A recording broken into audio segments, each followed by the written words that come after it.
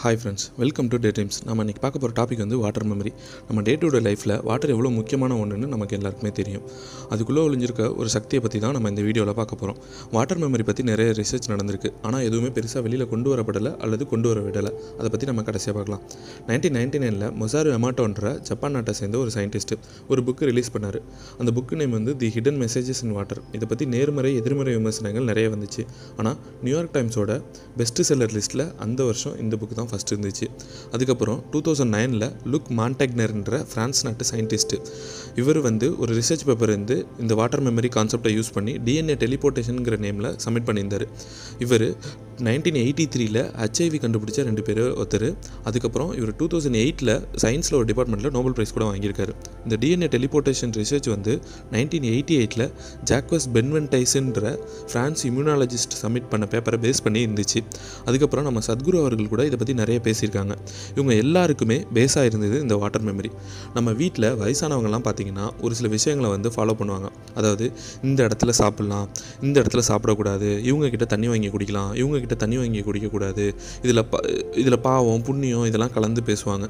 இது எல்லாமே மூட நம்பிக்கைன்னு நம்ம கடந்து வந்திருப்போம். ஒரு சில பேர் வந்து இதெல்லாம் ஃபாலோ கூட பண்ணியிருப்போம். ஆனால் இது மூட நம்பிக்கையானு இப்போ கேட்டிங்கன்னா நான் இல்லைன்னு சொல்லுவேன். ஸோ ஓகே, இந்த புக் அண்டு ரிசர்ச் பேப்பரில் என்ன சொன்னாங்கன்னு திருப்பி பார்க்கலாம்.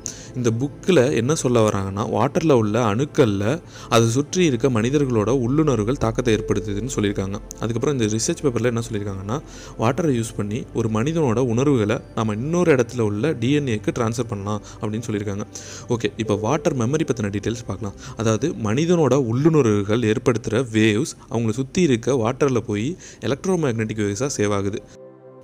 எக்ஸாம்பிள், நம்ம இப்போ கோவமாகவும் சந்தோஷமாகவும் இருக்கோம்னா அதனால் ஏற்படுற வேவ்ஸ் நம்ம சுற்றி இருக்க வாட்டரில் உள்ள அணுக்களில் எலக்ட்ரோ மேக்னெட்டிக் வேவ்ஸாக சேவ் ஆகுது. இந்த தண்ணி இன்னொருத்தர் குடிக்கிறப்ப அவங்க உடலில் இந்த வேவ்ஸ் வந்து தாக்கத்தை ஏற்படுத்துது. இதை ஃபாலோ பண்ணி தான் நம்ம முன்னோர்கள் மத வழிபாட்டு தலங்களில் எல்லாருக்கும் புனித நீர் கொடுக்குற பழக்கத்தை ஏற்படுத்தியிருக்காங்க. நான் இங்கே எந்த மதத்தையும் குறிப்பிட்டு சொல்லலை, ஏன்னா எனக்கு தெரிஞ்ச எல்லா மதத்துலேயும் இந்த வழக்கம் வேறு வேறு பெயர்களில் ஃபாலோ பண்ணப்படுது.